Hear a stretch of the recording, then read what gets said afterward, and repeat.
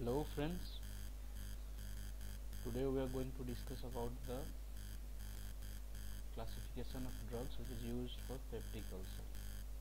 So as where we can see, we have the diagram of parietal cell. Parietal cell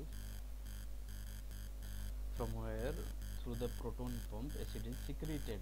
So and then prostaglandin is the defensive factor. Then we have a cholinergic and histaminic receptor which stimulates the secretion of gastric acid.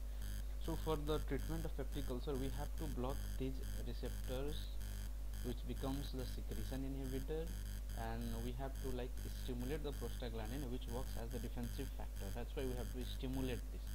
So there are different drugs which come under these groups. So we can easily learn the drugs for peptic ulcer by drawing this diagram and practicing it once and again.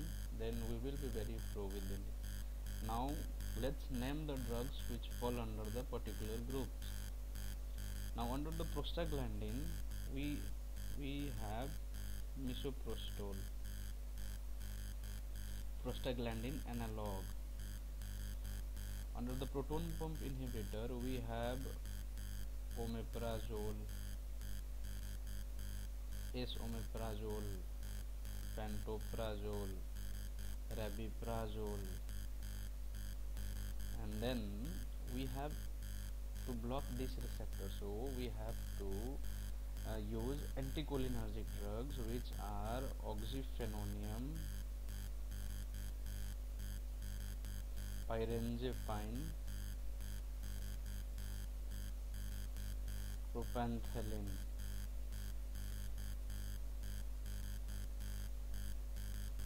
and we also have to use H2 antihistaminic drug which are ranitidine. Then we have roxatidine, we have cimetidine,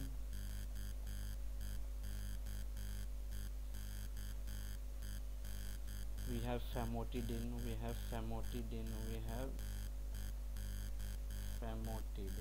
So these drugs come under the secretion inhibitor. These four category come under the secretion inhibitor. Again we have another category which are antacids, which neutralizes the acid which are being produced in the stomach. So under this category we can classify it into the systemic and non-systemic antacids.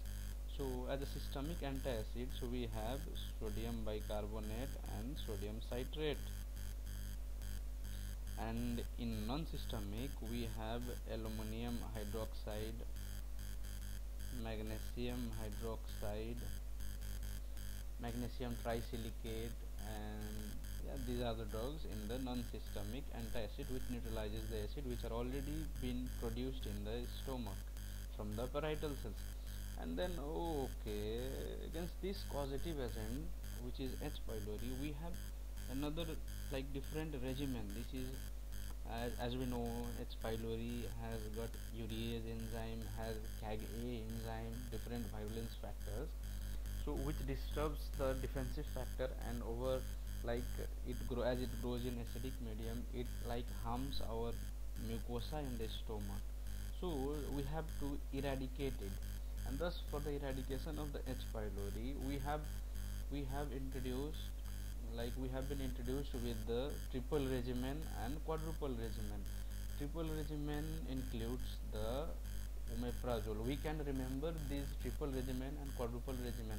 First of all, triple regimen as O, A and C. O indicates for omeprazole, esomeprazole, lansoprazole. A indicates for amoxicillin and C indicates for clarithromycin. Similarly, in quadruple therapy, we can remember its drugs as a T, O, M and B.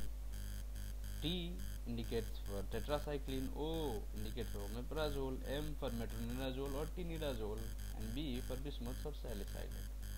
So in this way we can treat and eradicate the H. pylori infection causing peptic ulcer. So here we go, we complete our classification of the drugs used in peptic ulcer. Thank you, see you again.